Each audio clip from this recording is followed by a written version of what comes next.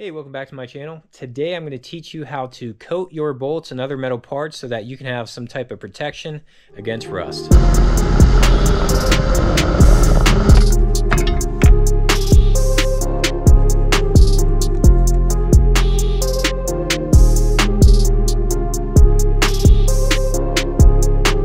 Most of you know that I rebuild and refurbish watercraft carburetors, and it's very common for me to see these types of bolts and plates rusted out, and that's because you have ethanol gasoline sitting in there over time. The water separates and it wears at these coated metals.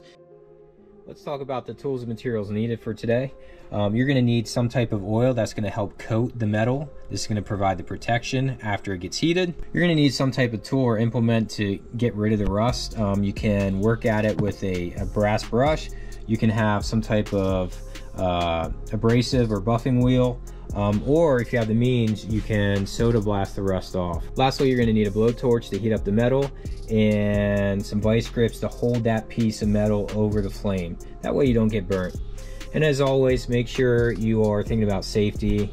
Wear some safety gloves and some safety glasses. When coating bolts, you can use a variety of products. The most common product you're going to see being used to coat bolts are oiled linseed oil and WD-40. I've used Marvel Mystery Oil and it has worked pretty well. I'm also going to throw these two in the mix. I'm going to try this XPS 2-stroke oil and I'm going to try some gear oil. We're going to see how those look. The first step is to remove the rust. There's a couple ways you can do this, but depending on what type of finish you want the end product to have is going to be determined by the method that you use. So method one would be taking the part and submerging it in vinegar overnight. It's going to take a while, but it is going to remove the rust. And that's also going to keep the metal nice and smooth. You can then take a buffing wheel or a polishing wheel and polish it off nice and smooth and shiny. The other way is by soda blasting.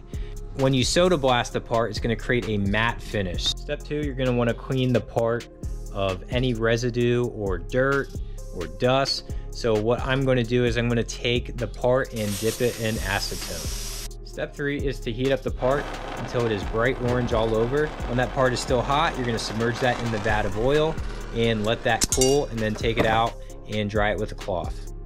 Let's take a look at our results. Let's start with the XPS 2-stroke oil.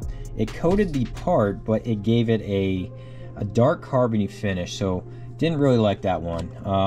Another one that didn't do so well was our gear oil. Kind of a light, more inconsistent finish.